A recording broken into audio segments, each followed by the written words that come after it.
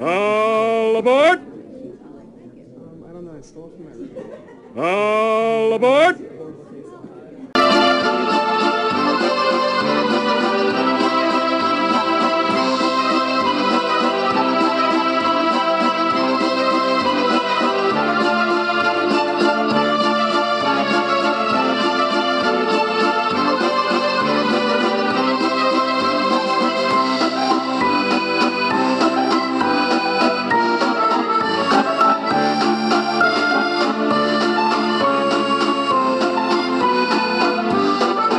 My spiritual journey began to expand when I had a stranger than usual experience with a much older woman. I met her on a train trip.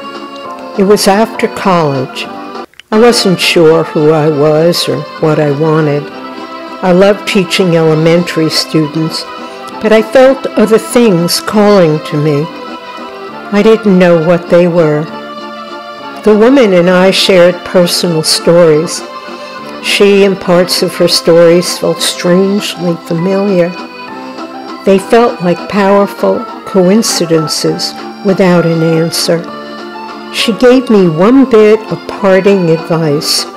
I should go to Paris someday in the spring to experience its magic. The following summer, I decided to take her advice. I'm writing this in Paris. It's summer break from teaching. I didn't have time to come in the spring.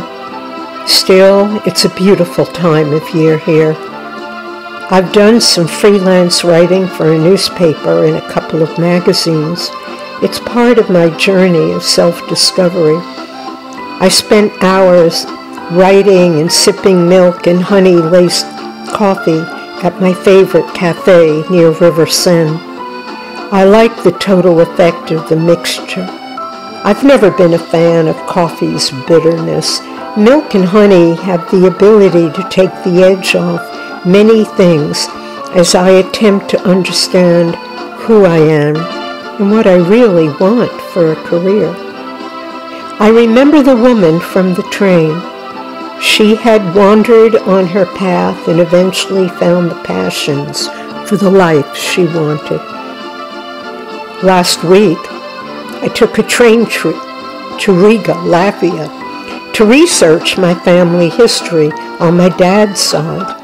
I wanted to create a story about my parents, and my dad's background was obscure. His father passed before I was born, and I was 5 when his mother passed. What I know of them is from stories my father and his sister shared. Dad had a way of bringing family history alive by engaging not only my ears, but also creating pictures in my mind. Both of his parents were older professionals who had put off marriage and children, unusual for their time. They lived in Vitebsk, which was a Russian cultural center. They embraced all the arts, especially classical music and the paintings of Marc Chagall, who they suspected was a long-lost Vitebsk cousin who had migrated to Paris. As much as my grandparents wanted to stay in Vitebsk, they knew they had to leave because the political situation would get worse and their lives would be in danger. They thought that Riga, on the Baltic Sea, would be a safer place. It was a cultural center and a seaport, which could provide ship passes should it be necessary. When I think about that, I realize they had had great foresight. If they had made another choice, I might not exist. When my grandmother became pregnant with my dad, she and my grandfather got on a ship for America. I think they must have had inside information that it would be advantageous for them in the future if their child had American citizenship. They stayed in New York until my dad was born and returned to Riga for several years. When my dad was 6, a very tall man in heavy boots and a military uniform came to their home. Shortly after, in the middle of the night, his parents hid him under a blanket in a wooden cart with a few family belongings. They gave him the job to hold tightly to the family crest and heirloom, a hand-carved Lion of Judah. It was the ancient symbol of the biblical tribe of Judah. When they got to the Baltic, they boarded a ship to New York. My father's first glimpse of America was the Statue of Liberty. Throughout his childhood and young adult years, he was drawn to the arts. After college, he was selected for a major Broadway musical, Good News. One day during rehearsals, he was running down the theater staircase from the dressing rooms, and one of the dancers was rushing up the steps. He stopped her and asked her what she was doing Friday night. She told him she didn't date and she was having dinner with her aunt and uncle. She invited him to join them. 6 weeks later, when the show was on tour, they got married. They figured two could live more cheaply than one. It was 1929. The stock market had just crashed. A few years later, they decided to have children.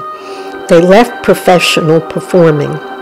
Dad used his education to get into the corporate world of the early days of television. Mom taught dance and got involved in early childhood education. Eventually, I arrived, the baby of the family. I loved asking them stories about their life before me. One day, I asked Dad why he and Mom didn't follow any particular religion. He suggested we go into the backyard and he would tell me a story his father told him. It might answer my question. I can still hear his voice in my head. It's like it was yesterday. The facts felt stranger than fiction, but he had a beautiful speaking voice, and I loved listening to it. My dad and I remained close. He was my best male friend. With his typical outrageous sense of humor, he told me he would pass on a major holiday to ensure I would never forget him. Decades later, July 1976, he passed just as we celebrated the 200th anniversary of American independence. I was playing some of his favorite classical music. I had an experience I'd never had before or since. I heard Dad's laughter all around me and his voice. True to my very efficient manner, I managed to pass across the street from the crematorium where you need to have my body taken. During my recent research trip to Riga, I couldn't find anything about my grandparents, maybe because they hadn't lived there very long and had kept a low profile. I didn't have time to go to Vitebsk to research further. In addition, countless vital records had been destroyed during wartime. I was satisfied with the stories I knew. They felt as real as anything I might find in Vitebsk.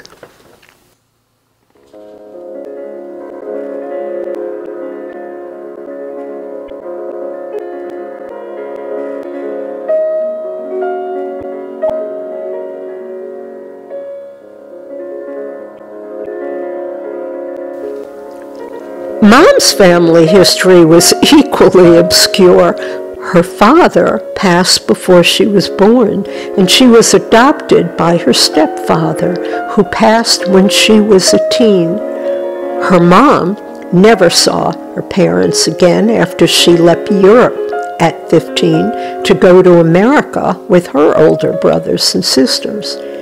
Shortly after arriving in America, she ran away to follow her dream, but was forced to return to the family because she was a minor.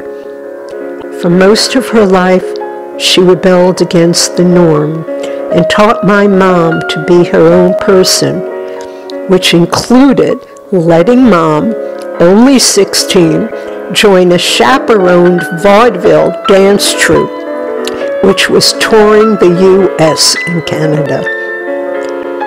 When I was 16, Mom took out her scrapbooks from those years and shared many stories related to the pictures, news clippings, and other memorabilia.